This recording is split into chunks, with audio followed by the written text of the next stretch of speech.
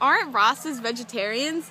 Rastas actually don't eat meat because of their ital diet, another part of the livity of Rastafarianism. It's also a part of the Nazarite vow that rastas cannot eat meat. Both humans and animals have jaw within them, even though the jaw in animals is different from jaw in humans. It would be wrong to kill either a human or an animal because it would be killing jaw, although some Rastafarians believe it is acceptable to eat fish. Therefore, animals aren't killed. Rastas don't kill anything with jaw in it, and killing an animal would be taking a life. Eating vegetables is considered good because they sustain life.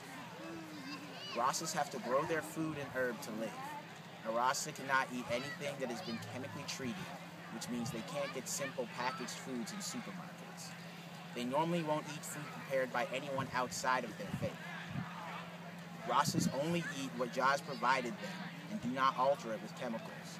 According to number 6, Rastas cannot even eat grapes, whether dried or moist.